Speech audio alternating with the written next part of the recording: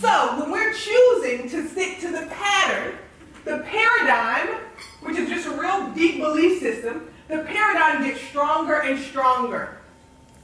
And what will happen is that the paradigm will kill you and your vision if it gets to stay alive.